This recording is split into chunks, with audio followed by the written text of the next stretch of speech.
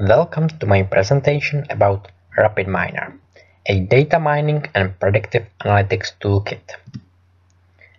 RapidMiner, or formerly called EL, is an environment for machine learning, data and text mining, predictive and business analytics.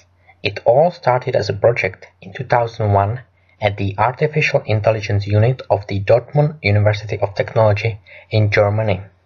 Later, in 2006, it was transferred to a company called RapidMiner.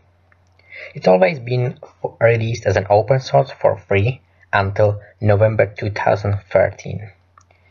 RapidMiner is a profitable company growing organically. It has 3 million downloads and 200,000 users, one of the leaders of the predictive analytics, and that's where RapidMiner is really powerful. The usage. RapidMiner has a graphic user interface for building data mining or analytics workflows. It's highly scalable, predictive analytics application. It uses learning schemes and attribute evaluators from Weka.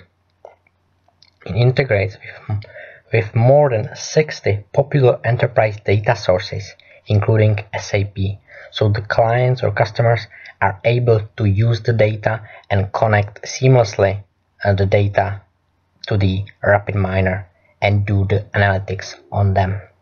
It supports both structured and unstructured data.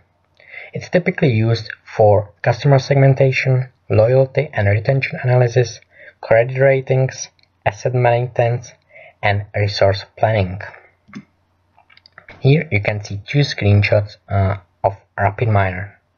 On the left, we can see a pie chart showing aggregated information, and as you can see on the left, this is the part where you can set up all the filters and additional settings such as explosion groups. On the right, you can see the users can view more than one result at a time because it uses tabs, so you can have different results, different tests, different analytics, and then you can compare them at the same time. Some of the main benefits of RapidMiner are that it's easy to use and there are no programming skills required. It has over 1,000 analytical methods and more than 120 models, including decision trees and dozens of visualization available, so users can see and visualize the data in many different ways. It's a powerful and scalable software. It's flexible and it's easy to add new functionality or extend the functionality by using scripts or creating plugins. It provides a graphic user interface to design an analytical pipeline. It's called operator tree in the application, which defines the analytical processes the user wishes to apply to the data. So it's really intuitive for the user. They can just set up this the workflow or the pipeline, what they want to do with the data. Another benefit is that other applications can use the RapidMiner engine through API, so can access the data. RapidMiner is suitable for individuals and large enterprises as well. Some of the large customers are PayPal, Pepsi, eBay, Volkswagen or Lufthansa. November 2013 has been a major milestone in the history of RapidMiner.